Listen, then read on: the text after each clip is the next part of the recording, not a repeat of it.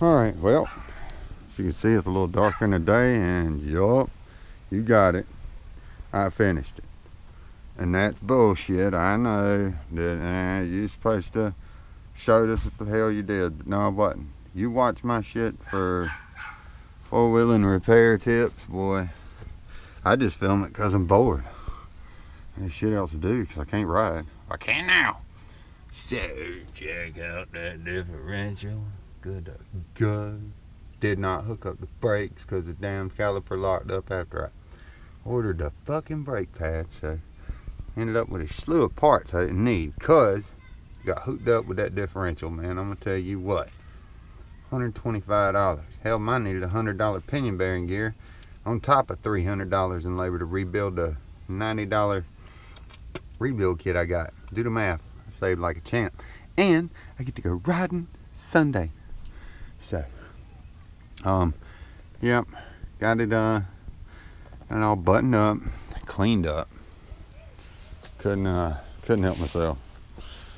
I was sweating. It was hot as hell. The sun was out, and all I was gonna do is confuse myself and all of y'all, all two of you that watch it. Both y'all's asses would have been confused too, along with me. So, get a quick look. She's clean. She's clean, and she runs like a champ. If you got any issues with a skipping when you're hitting the gas on yours, man, any kind of shit in the rear, a popping, the axles, it sounds like the joint in the rear drive shaft popping. If you're having any kind of problems, man, there's a damn pinion bearing in there with a set of, oh god, a gear with a bunch of bearings on it. Man, that can be all kinds of shit.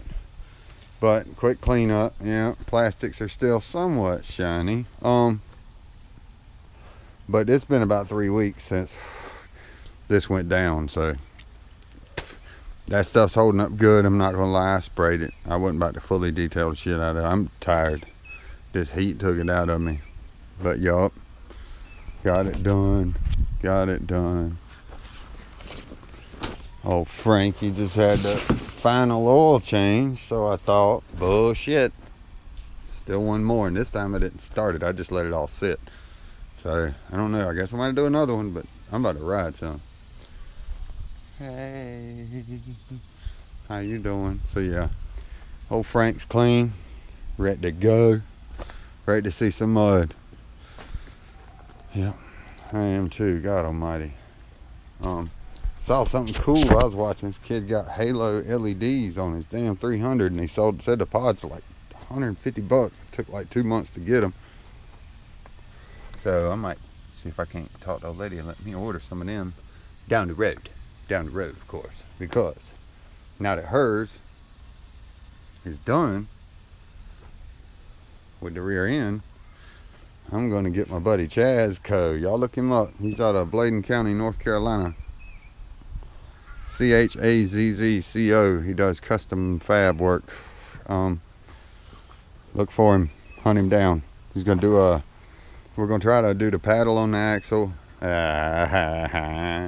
somehow, and figure that shit out, and do a bent A-arm lift. Seen a lot of mud puppy stuff though. Real interested in that. May have to give him a shout on the lift. But so yeah, back to the rear end.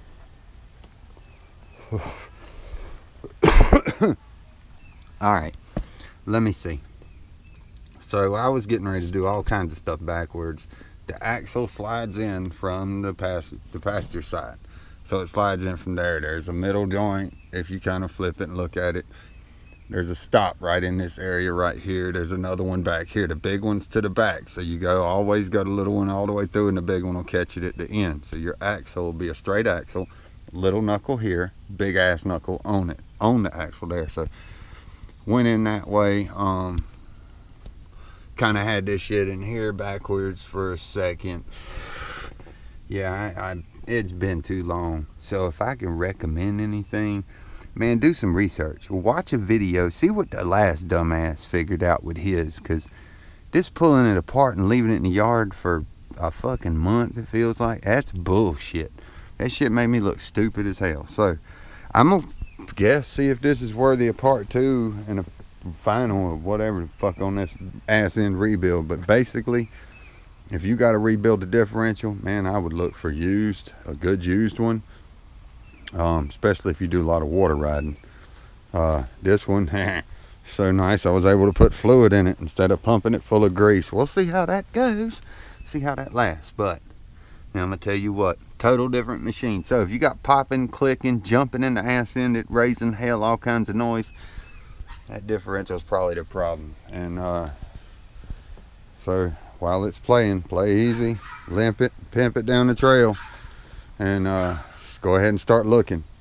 Because if you're getting any kind of noise in the ass end, it's in that frickin' differential. And you balling on a budget like I am, boy, I'm gonna tell you what, I hit the lottery with that. So big thanks to the one Mike Fowler. Sorry to call your name out, buddy, but you're the man. You saved my ass.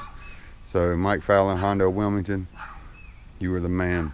I appreciate it. He made all this happen. Till next time.